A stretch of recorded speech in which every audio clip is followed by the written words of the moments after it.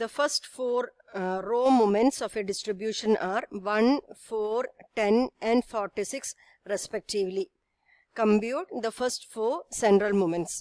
നമുക്ക് first four row moments ആണ് തന്നിരിക്കുന്നത്. That is mu1 dash is equal to 1, mu2 dash is equal to 4, mu3 dash is equal to 10 and mu4 dash is equal to 46.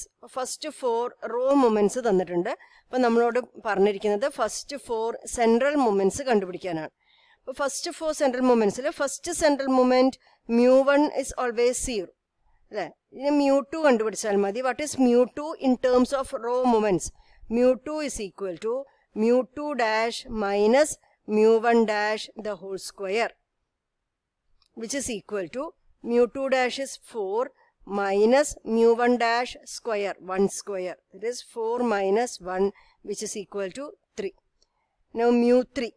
mu3 is equal to mu3 dash minus 3 mu2 dash mu1 dash plus 2 mu1 dash the whole cube. ഇതാണ് mu3 ക്കുള്ള expression in terms of row moments.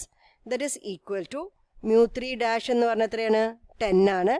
10 minus 3 into mu2 dash, which is 4, into mu1 dash, 1, plus 2 into mu1 dash the whole cube, 1 cube.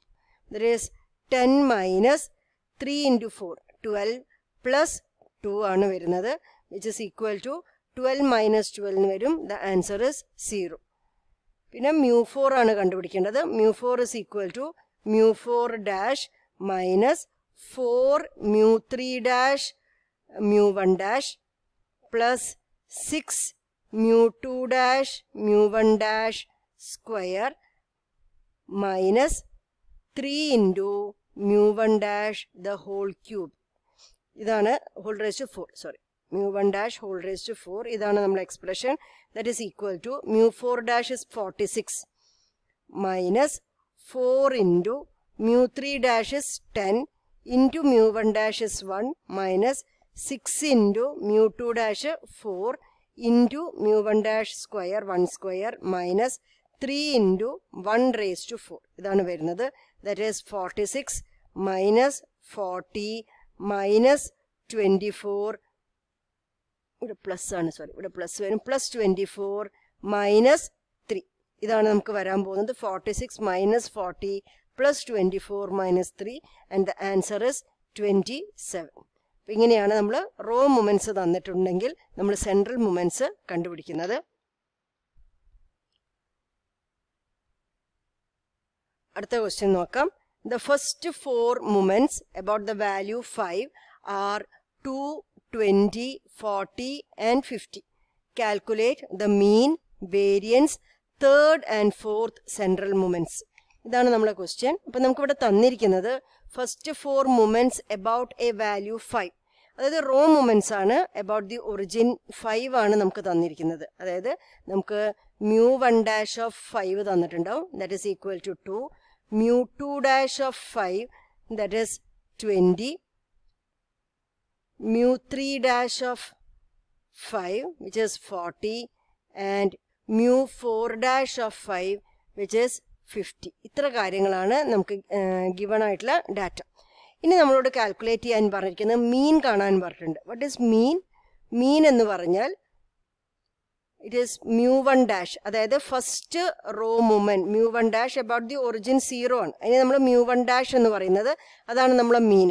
അപ്പോൾ ഇവിടെ mu1 dash of 5 ആണ് തന്നിരിക്കുന്നത്. നമുക്കതൊന്ന് എന്ത് കണ്ടുപിടിക്കണം? mu1 dash കണ്ടുപിടിക്കണം. പിന്നെ നമുക്ക് കണ്ടുപിടിക്കേണ്ടത് വേരിയൻസ് ആണ്. What is variance? വേരിയൻസ് എന്ന് പറഞ്ഞാൽ mu2 ആണ്. അതായത് സെക്കൻഡ് സെൻട്രൽ മൂവ്മെന്റ് ആണ് വേരിയൻസ്. പിന്നെ third and fourth central movements, അതായത് mu3യും mu4. ഇത്ര കാര്യങ്ങളാണ് നമുക്ക് ഈ ക്വസ്റ്റ്യനിന് കണ്ടുപിടിക്കേണ്ടത്. അപ്പോൾ ആദ്യം നമുക്ക് മീൻ കണ്ടുപിടിക്കാം, അല്ലേ? അപ്പം മീൻ എന്ന് പറഞ്ഞാൽ നിങ്ങൾക്ക് അറിയാം, mean is X bar. That is 1/n summation xi. ഇതിനെയാണ് നമ്മൾ മീൻ എന്ന് പറയുന്നത്. അപ്പോൾ what is mu1 dash of 5? mu1 dash of 5 എന്ന് പറഞ്ഞാൽ എന്താണ്? അപ്പോൾ നമുക്കറിയാം റോ മൂവ്മെന്റ്സിനെ നമ്മൾ ഡിഫൈൻ ചെയ്തിരിക്കുന്നത് about an origin A. mu r dash of a എന്ന് പറഞ്ഞാൽ എന്താണ്? It is 1/n summation I is equal to 1 to n xi minus a whole raised to r എന്നാണ്. അങ്ങനെയാണെന്ന് വെച്ചാൽ mu1 dash of 5 എന്ന് പറഞ്ഞാൽ എന്താണ്? 1 by n summation I is equal to 1 to n xi minus 5 whole raised to ഇത് mu1 dash ആണ് അല്ലേ? അപ്പോൾ പവർ എത്രയാണ്? 1 ആണ്. ഇതാണ് നമുക്ക് 2 എന്നുള്ള വാല്യൂ തന്നിരിക്കുന്നത്. അപ്പോൾ ഇതിൻ്റെ ഉള്ളിൽ നിന്ന് എനിക്ക് ആരെയാണ് കാണേണ്ടത്? 1 by n summation xi ആണ് കാണേണ്ടത്. അപ്പോൾ നമ്മൾ ബ്രാക്കറ്റ് മാറ്റാം. ഇവിടെ പവർ ഒന്നും ഇല്ലല്ലോ, അപ്പോൾ ഡയറക്റ്റ് ആയിട്ട് നമുക്ക് ബ്രാക്കറ്റ് മാറ്റിയിട്ട് 1 by n summation xiക്കും കൊടുക്കാം, 1 by n summation 5നും കൊടുക്കാം. അപ്പോൾ this is equal to 1 by n summation I is equal to 1 to n xi minus 1 by n summation I is equal to 1 to n 5. That is equal to 2 എന്ന് നമുക്കറിയാം. അപ്പോൾ ഈ 1 by n summation xi എന്ന് പറയുന്നതാണ് നമ്മൾ x bar അല്ലേ? അപ്പോൾ x bar minus 1 by n into summation I is equal to 1 to n 5. 5 എന്ന് പറയുന്നത് ഒരു കോൺസ്റ്റന്റ് ആണ്. കോൺസ്റ്റന്റിനെ 1 മുതൽ n വരെ നമ്മൾ ആഡ് ചെയ്യുകയാണെന്ന് വെച്ചാൽ നമുക്ക് എന്താണ് കിട്ടുക? n into 5 എന്ന് കിട്ടും, അല്ലെങ്കിൽ 5n എന്ന് കിട്ടും. ദാറ്റ് ഈസ് ഈക്വൽ ടു 2 അല്ലേ? അപ്പോൾ ഈ എന്നും ക്യാൻസൽ ചെയ്ത് പോയില്ലേ? അപ്പോൾ നമുക്ക് എന്താ കിട്ടാൻ പോണത്? x bar minus 5 is equal to 2 എന്ന് വരുന്നു. And what is x bar? x bar is equal to 2 plus 5 which is equal to 7. അപ്പോൾ നമ്മൾ ഫസ്റ്റ് തന്നെ നമ്മൾ മീൻ കണ്ടുപിടിച്ചു. അപ്പോൾ mu1 dash of 5നെ നമ്മൾ എക്സ്പാൻഡ് ചെയ്യുക പറഞ്ഞാൽ 1 by n സിഗ്മേനെ രണ്ടു പേർക്കും കൊടുത്ത ശേഷമാണ് അതിൻ്റെ ഉള്ളിൽ നമ്മൾ x bar 1 by n summation xi എന്ന് പറഞ്ഞത് കണ്ടുപിടിച്ചു. ഇനി അടുത്തതെല്ലാം കണ്ടുപിടിക്കേണ്ടത് സെൻട്രൽ മൊമെൻറ്റുകളാണ്. ഇപ്പം mu2 കാണണം, വേരിയൻസ് കാണുക എന്ന് പറഞ്ഞാൽ mu2 കാണണം, പിന്നെ mu3 mu4 കാണണം. ഇവിടെ തന്നിരിക്കുന്നത് റോ മൊമെൻറ്റ്സ് ആണ്, പക്ഷെ അബൌട്ട് ദി ഒറിജിൻ 5 ആണ്. പക്ഷെ raw moments about the origin 5 ഉപയോഗിച്ചിട്ടും നമുക്ക് ആ റിലേഷനിൽ ഉപയോഗിച്ച അതേ എക്സ്പ്രഷൻ നമുക്ക് എഴുതാൻ പറ്റും. അതായത് നമുക്ക് mu2 second central moment mu2 which is the variance, അതിന് നമുക്ക് എങ്ങനെ എഴുതാം?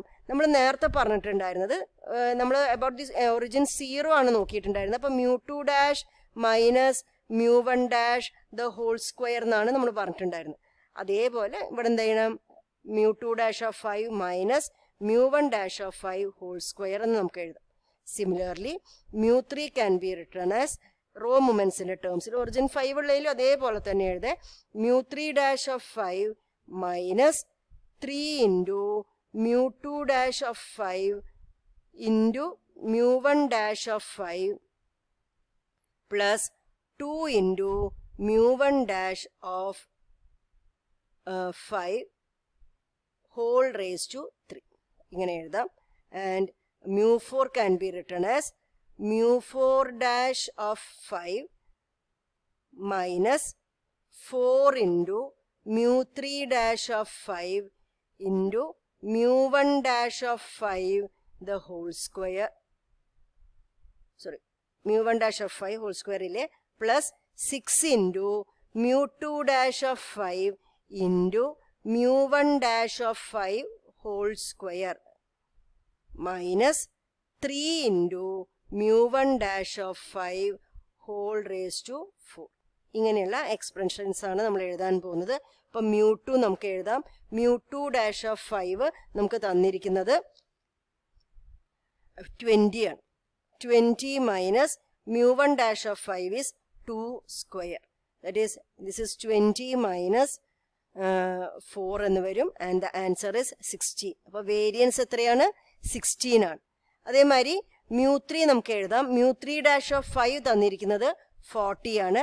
40 minus 3 into mu2 dash of 5 is 20 into mu1 dash of 5 is 2 plus 2 into mu1 dash of 5, that is 2 raised to 3 എന്ന് വരും. അപ്പോൾ this is 40 minus 120 plus 16 എന്നാണ് വരിക. And the answer is minus 64 എന്ന് കിട്ടുന്നുണ്ട്.